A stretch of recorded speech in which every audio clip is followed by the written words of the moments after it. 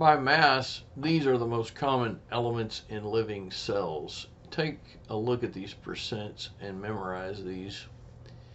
Likely you have more hydrogen atoms, but hydrogen weighs a lot less per atom than does carbon, and so even though in a formula such as C6H12O6 where hydrogen clearly outnumbers carbon, it still has a smaller percent by mass because it weighs less per particle than does carbon.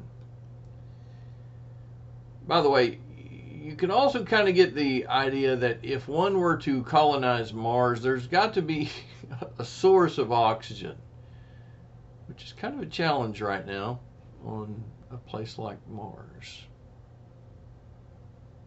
At least one that's available.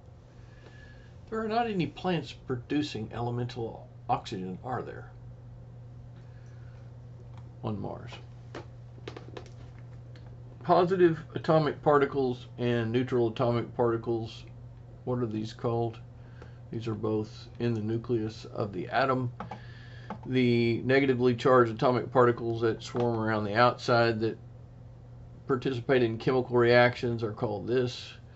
And then lastly, this number is what determines the identity of the element. If one changes the number, the numerical value of this, then one has changed elements.